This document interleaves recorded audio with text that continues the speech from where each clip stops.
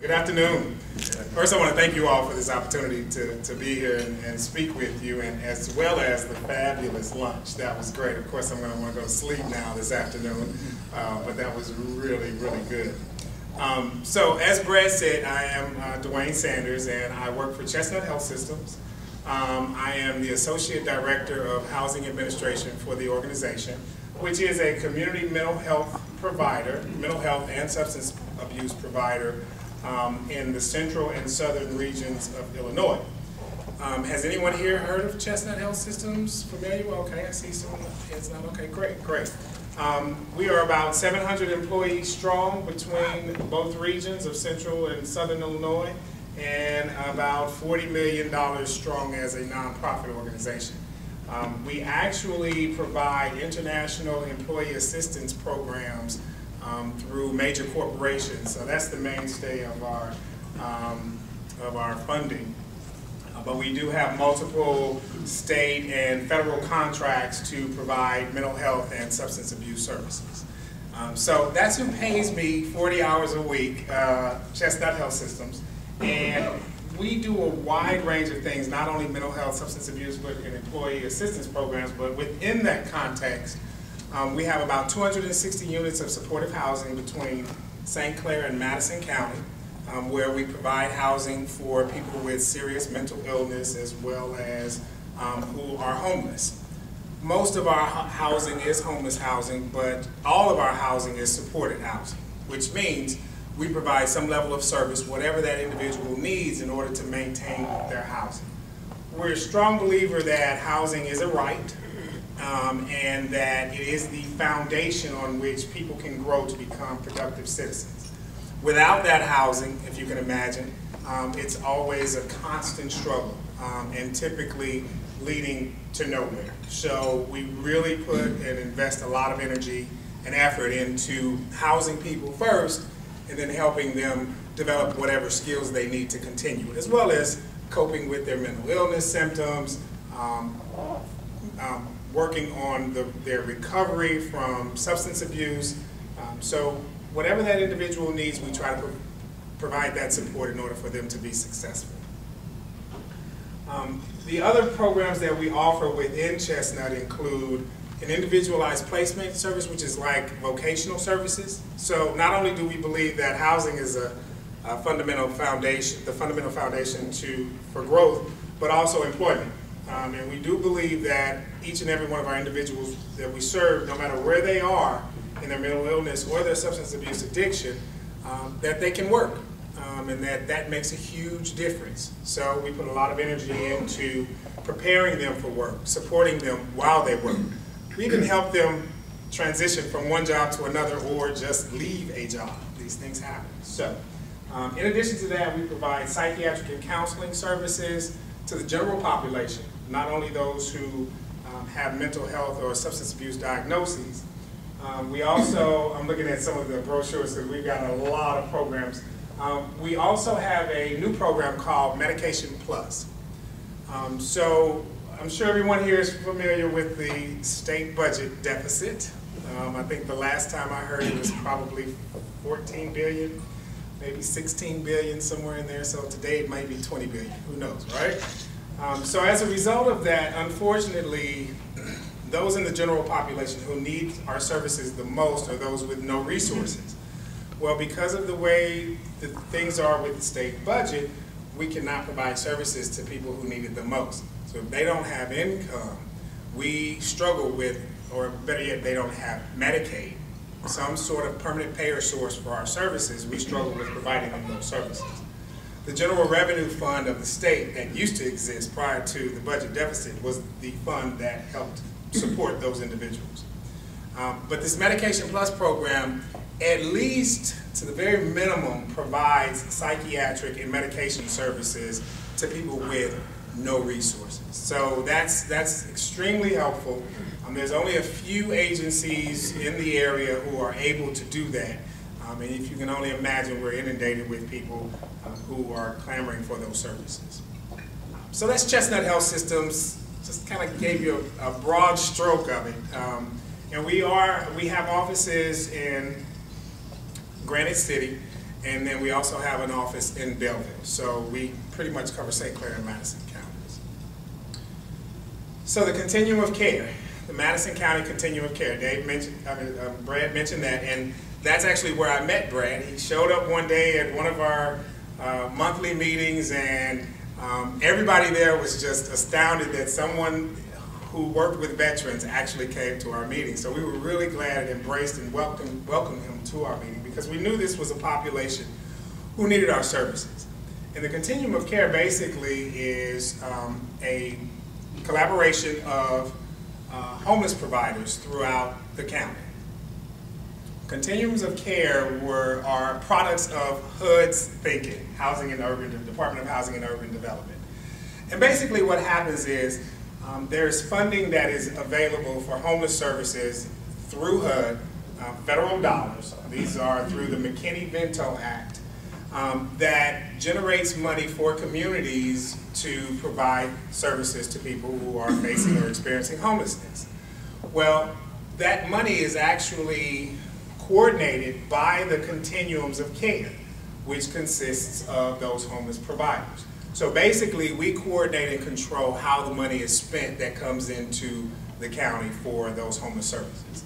Continuums of Care range from single county to, of course, multiple county, to balance of state entities. We're fortunate in Madison County to be a single county continuum, which means the money that comes into this county is specifically for this county and nowhere else. And not only that, the money that does come into the county is as a result of the county's need. So that's really important, and we work very hard at making sure that those funds are appropriately dispersed and utilized in order to support people through homelessness. So I'm actually the co-facilitator. This is my second year as a co-facilitator for the Madison County Continuum of Care.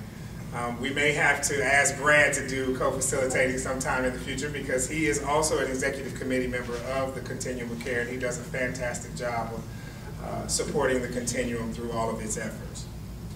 One of the primary things, well, I wouldn't say one of the primary, but one of the most exciting things I think, of course I would say that we do through the Continuum of Care is Project Homeless Connect.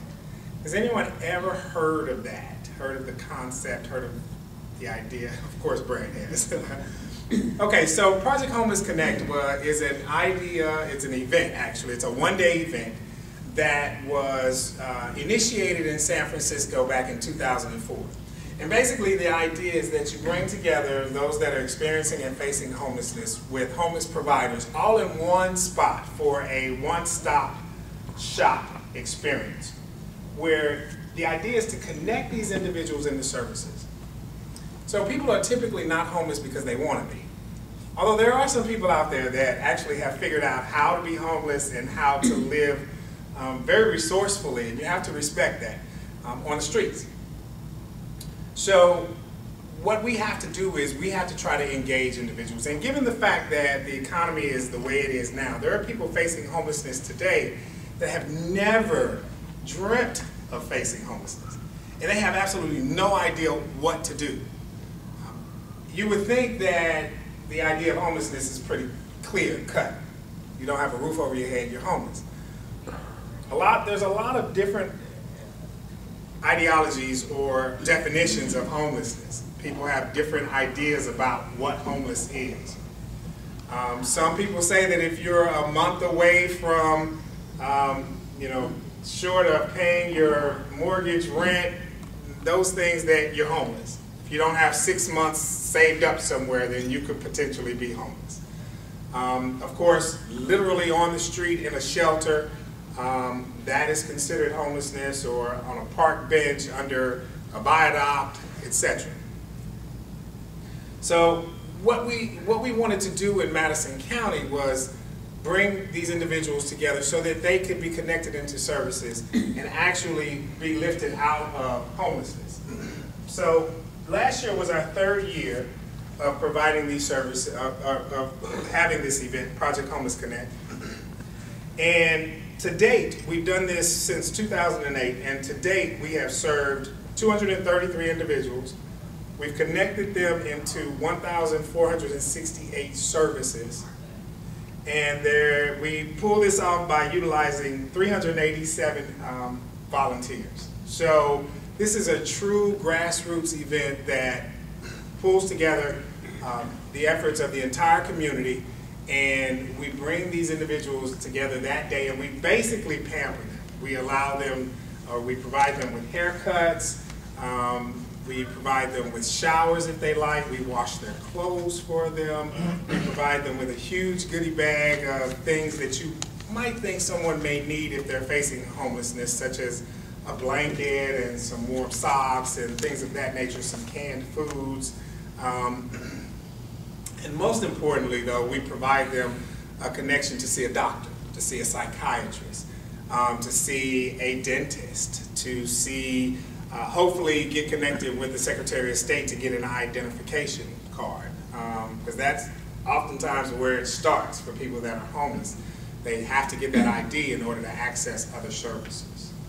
And then of course the ultimate idea is to house someone, to provide that housing for someone, and we've been able to do that over the last several years through this event. So we're actually gearing up now.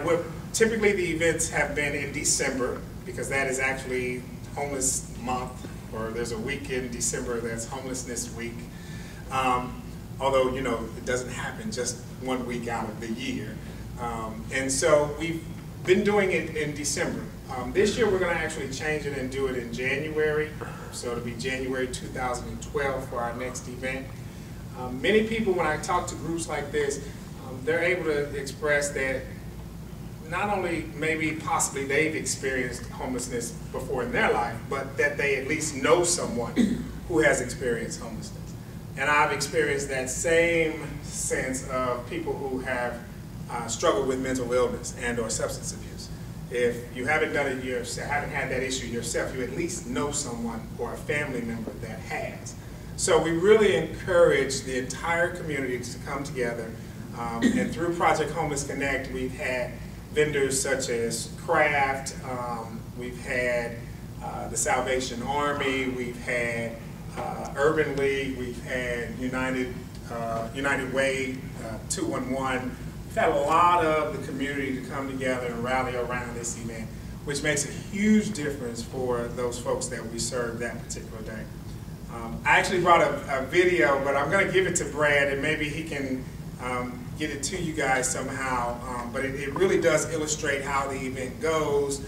It also provides you some feedback from those who participate in the event and what it actually meant to them to come in and get a haircut. It's really interesting to see someone come through the door in the morning of that event, pretty disheveled, you know, having maybe come from, you know, sleeping under the tunnels down in Granite City. And we're able to get them a shower, get them a fresh pair of clothes. We actually feed them also, and a haircut. And their entire attitude is completely different by the time they get ready to leave the event. It's almost like a brand new person. And to experience that and to see that firsthand really makes a huge difference. So that is about all I had to provide for, information I had to provide for you guys today. I do have up here for you some materials, some information related to Chestnut Health Systems. I also have a summary of the last 3 years of our Project Homeless Connect event that's up here, and I also have a brochure of the Madison County Continuum of Care. So I want to open the floor to any questions, any comments. You guys are a quiet group, at least Brad said you were, right? Yes. What's the homeless population in Madison County now, and out of those, how many are women and children? One of the things that I wanted to grab today, and I just couldn't get my hands on it quick enough, was our most recent point-in-time count. Okay, so through the Continuum of Care, HUD requires that every year, the last 10 days of January, we count those that are homeless in our county. And that count is part of the equation that generates the dollar amount of our appropriation, okay? So this last, the last point in time count that was done in January, and we just recently released those results back in April at our annual meeting, And so don't quote me, but I think we were roughly around, we had identified roughly around 400, close to 400 individuals who were facing homelessness on that one night, okay? And keep in mind, the point in time count is not the most efficient way to determine how many people you actually have in your county that are homeless or in your continuum that are homeless. But this is HUD's best way to do it. I totally disagree, but you know, you got to go with the funder, right?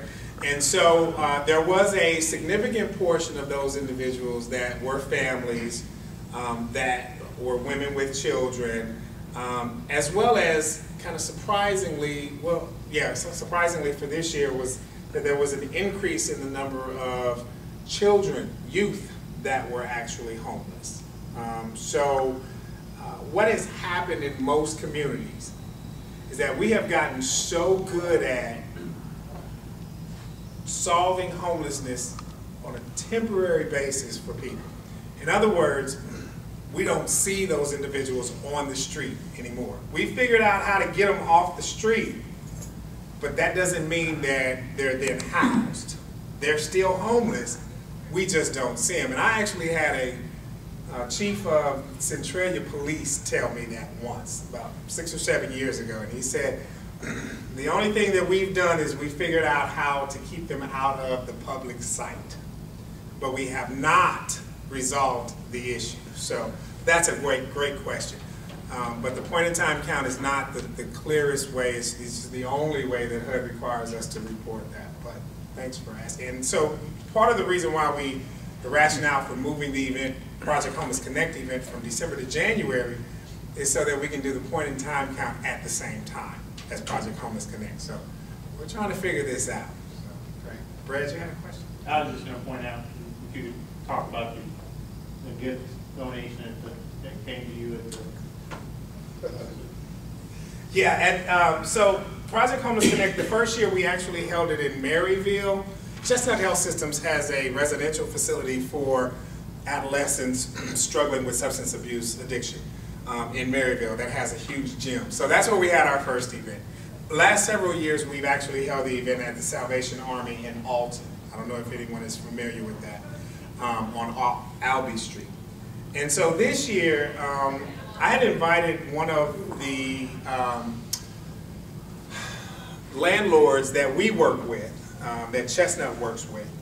And I just invited him, and he's actually a group, it's a JRG Holdings of Belleville, and they're a property management corporation.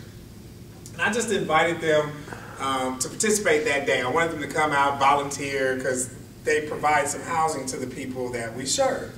And so they came out and they really enjoyed the event. And before they left that day, they handed me $10,000 in cash as a donation to Project Homeless Connect. Which of course, you know, I almost fell over with that cash, and I'm thinking, okay, what am I supposed to do with this? I didn't want to even walk out the door with it. Fortunately, the Salvation Army had a safe, and we were able to put it in the safe. But it was a huge surprise. But it's going to allow us to provide this event for many years to come, as well as make it what we really need it to be for the people that we serve. You know, transportation is always a huge issue, and particularly in the Metro East, because the communities are so spread out. So that's one thing that I know that we're going to invest in to help increase our participation and make sure we get people there that day for the event. But it was a huge shocker. I didn't expect it at all. And so those are the types of surprises that we all love, right? Any other questions, comments? Again, I want to thank you all, and if you think of anything, you can always ask Brad. If you know of anyone who is in need of housing, who may be in need of mental health or substance abuse services, family, friends, church members, neighbors. I also have left my card up here. Please take one of those and just give me a call if you want to kind of talk about somebody that you might know that might need some help, and I'll be more than happy to help out. Thank you guys so much.